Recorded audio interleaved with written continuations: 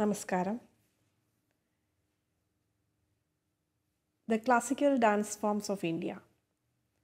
Each classical dance forms come from different regions with a characteristic behavior of representing each region.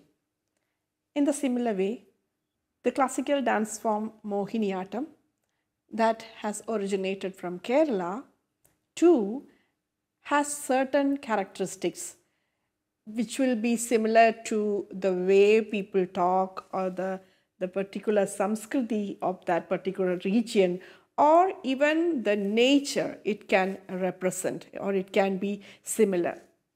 Guru Kalamandalam Kalyanikutty Amma, while laying the foundation for Mohiniyattam, has written few poems or short verses which can help a student to understand the characteristic of Mohiniyattam. For example, ഇളം കാറ്റിലുലഞ്ഞിടും പിഞ്ചു നെൽച്ചെടി പോലവേ മൃദുവായി വരേണം ദേഹചലനം നർത്തകിക്കയേ.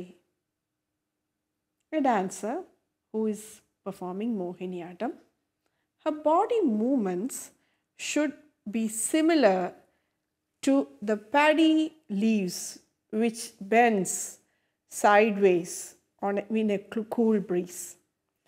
So the dancers, one of the main particular behavior or the movement of Mohiniyattam is the sideways bending. The dancer, while sitting in Aramandi, will have these sideways waist bending movements, which you can see not only in the adavus, even while doing the mudras.